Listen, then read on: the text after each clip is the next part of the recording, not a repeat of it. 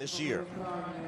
She won the Diamond League stop in Norway. Here's Kambundji, a seasons and lifetime best, 22.18. She draws lane 6. The reigning world champion would have had lane choice, and she chose 5. Why? Because Kambundji is in 6. She's the best turn runner. Set.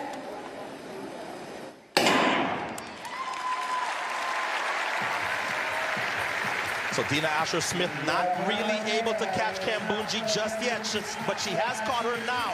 The question is, can Kambundji hang on? Well, Asher Smith is in the lead. Kambundji trying to reel her in.